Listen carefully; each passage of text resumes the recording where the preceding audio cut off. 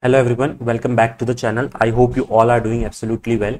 So guys, in this video we are going to create a project that is for user authentication, and the major logic that we are going to use in this video is of context API. So the main aim of creating this project is that we learn the concept of context API in this video. So before starting the video, if you are new to the channel, make sure to subscribe to the channel as I regularly upload these kinds of helpful tech videos. So let us now look at what we are going to build in today's video. So first of all, if you see, I have a component on my screen that is login page. Now this login page has two fields, that is username and password, and a login button. So if I enter my username, okay, here, and if I enter some password, and if I click on login, it takes me to another component which is welcome page, and it displays the username which I have put over there. Next thing is logout button. So when I click on this logout button, it takes me back to the login page. So guys, we are going to start from scratch. I have created a new app using the npx create react app, okay, and I have removed everything from my app.js. Now I have written a basic h1 with a hello statement in it. I have also added some basic css because the main aim of our this video and to learn this project is to learn the concepts of context API and not to dive more into CSS part. So let us now start. So if I show you my app on the screen, this is how it looks because I have given some stylings. So as we discussed, we initially want two components. First one is our login page component and second one is our private page component. Okay, so login page component is the one that will be displayed initially, and then once we log in, then that private page component will be displayed. So let us first of all start by creating our components. So I will create two components, that is login page, and another component that I am going to create is our private page. So I have created both the components now. Now the next thing that we want to do is we have to write some basic code using the RAFC snippet. Now let us import these both the components into our app.js. So in our app.js, let's import these both the components. Let's now display both these components. So here I'm going to write login, and next we are going to write private page. Let us save and see it on the screen. So if you see, we have got both the components, login page and private page. Okay, so let's now start building our basic structure for both these components. Then we will start writing our functionality.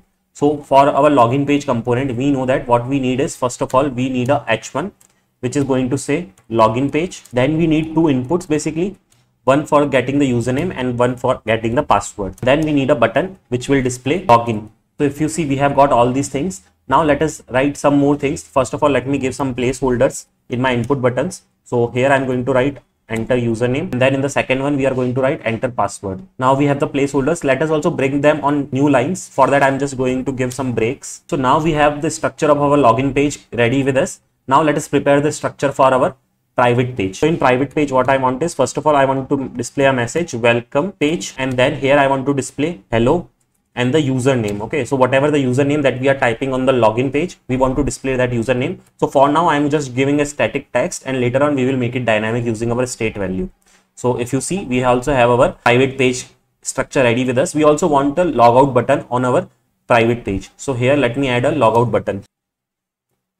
So if you see, we have got our logout button also. See, we have got both our components, that is login page and our welcome page component. Now what we want, the next thing is, we don't want to display both the components at the same time. Okay, we only want to display one component at a time, but for now let us keep it like this, and later on we are going to make use of conditional rendering to only display one component at a time. But before moving forward, let us see, we have created these two inputs, right? So in order to gather these values, okay, we need two states basically. So instead of creating the states in this component itself, what we are going to do is we are going to create all of our states into our context so that we can get those values or states from our context. Okay, so the next thing that we are going to do is we are going to create a file for our context. So the file that I'm going to create is authcontext.js. So you can give any name, but try to give some meaningful name so that it is understandable.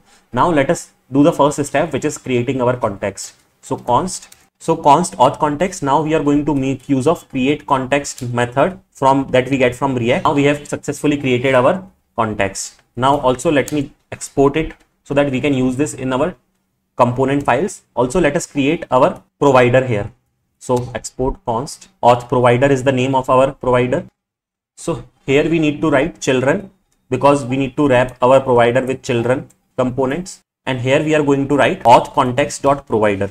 And inside auth context.provider, we are going to wrap all of our children. So once this is done, the next thing that we want to do is we want to create our states. So as I mentioned, we want two states basically, one for our username and one for our password. So now I have created both the states, that is username and password. The next step that we want to do is we want to pass these values, okay, to our provider. So then only we can use or consume those values in our components. So here I'm going to write value, and in this we are going to pass these values as an object. So username, I want to pass username, and then we also want to pass set username function, and then password, and then set password function. Okay, let me give it a capital P to set password, and let's do the change here also. So now we have created our context, we have also created our provider. The next thing that we want to do is we want to wrap our main component with the provider. So then only we can consume these values. So let's go to our index.js, and here we are going to import our provider, import auth provider, and then what we are going to do is we are going to wrap our app component with this auth provider. So now we have wrapped our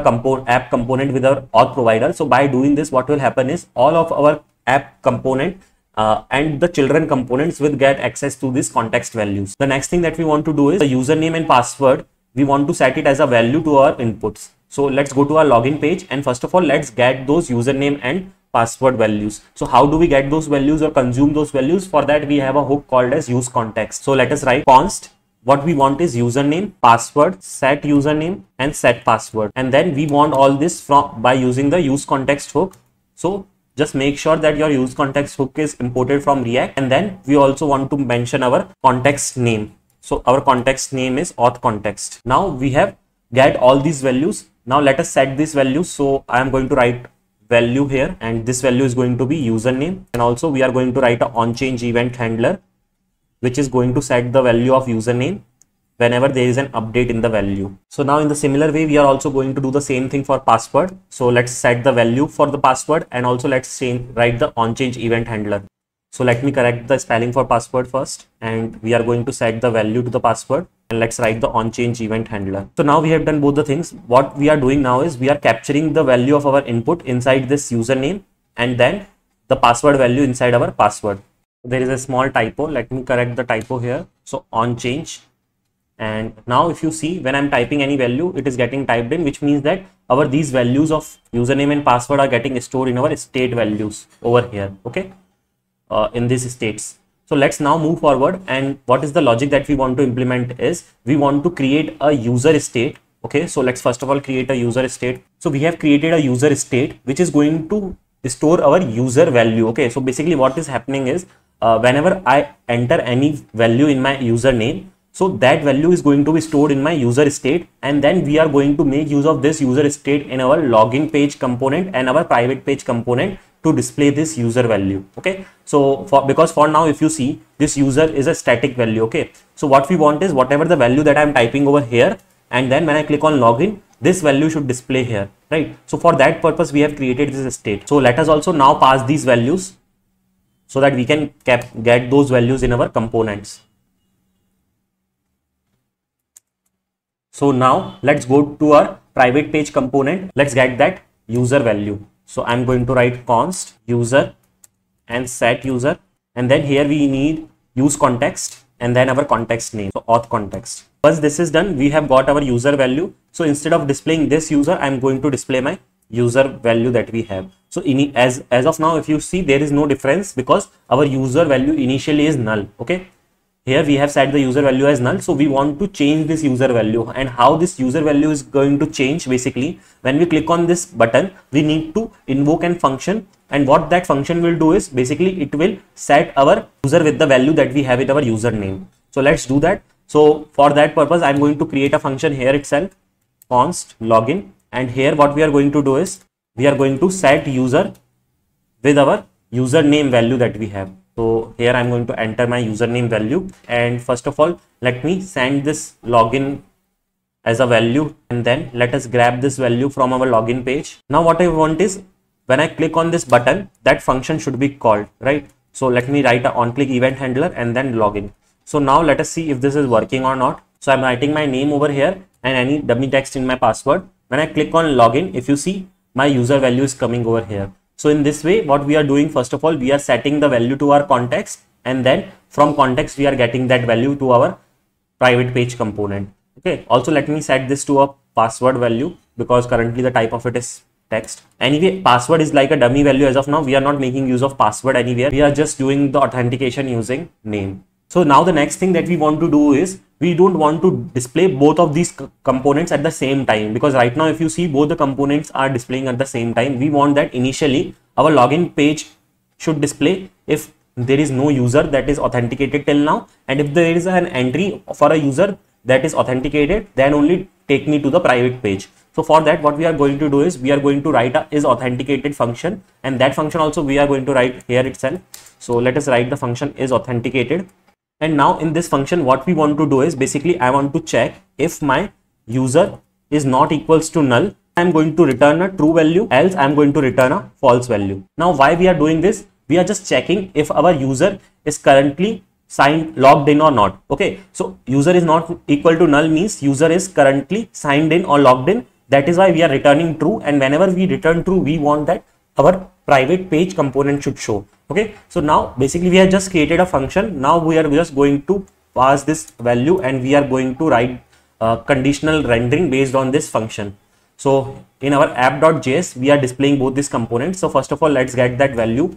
So const is authenticated, and here we are again going to make use of useContext and our context, that is auth context. So what we want is if this value is true, then it means that the user is already logged in. Okay, so instead of login page, I want to show my private page. If my is authenticated returns false, then show login page. So now I hope you must have got the logic behind this. So if is authenticated is true, which means that user already has an entry present, which means that he is authenticated in. So that is why we are showing him the private page. And if this returns false, then we are showing him the default page, which is login page. Let us see if this is working fine. So if you see right now on our screen, it is showing login page because currently the value of user is null. So that is why it is considering that there is no user that is logged in. So let's now try to log in. I am entering my name and password.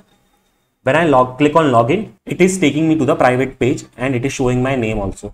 So you see, we have done both the logics. That is, we have done the conditional rendering. Also, we have we are displaying our user value on our login page. Now the next thing that we want to do is when I click on this logout button, it should take me back to our login page. So for that, what we are going to do is we are going to write another function, which is logout function. So const logout.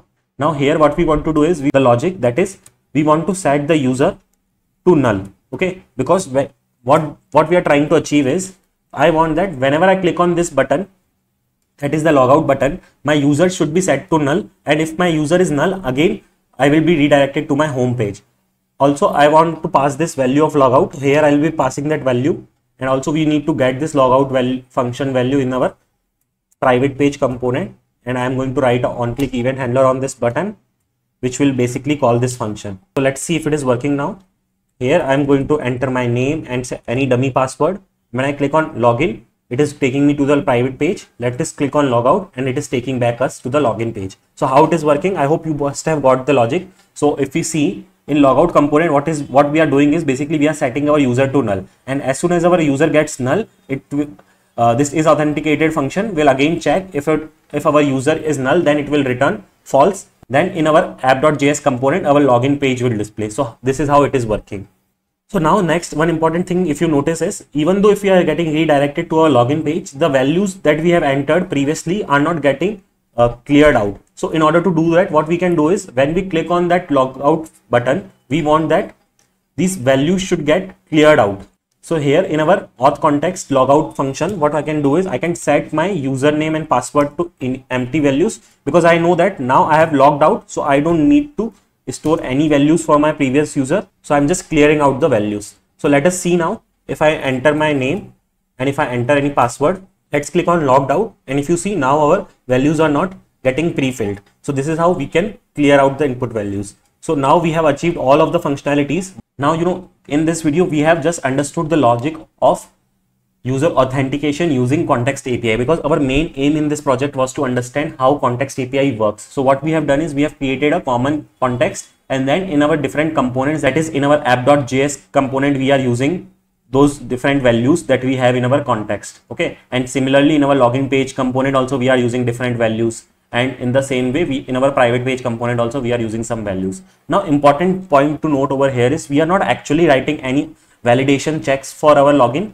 For example, if you see when I don't enter anything and when I click on login, it is also taking me to the private page. Okay, So one example, let's see how do we usually set the validation. For example, in this login function, what we want is when I click on this login function, I want that for a specific user only, I want to let him in. Okay, for let us consider that for my username Rahul, there is already an entry in the database, and for that user only, I want to provide the access to our private page. So we can write a condition like this: if our username, okay, is equals to Rahul, then only set our user. Okay, in any other case, don't set the user. So let us now see how it will work. So let me give some any dummy name. For example, let me give some name as Sam, and let me enter a password and click on login. So if you see, it is not finding that the value of the username as Rahul, so it won't let me in. Okay, so if I enter the exact name, then only it will let me in. Okay, so in this way we can apply validations also, but as I told in this video, our main aim was to understand context API and not the actual validation checks of user authentication. So I hope you must have got some idea of how to implement user authentication using context API. If you found this video helpful, please make sure to subscribe to the channel and please share your valuable feedback in the comment section. So that's all for this video, and I will see you in next video.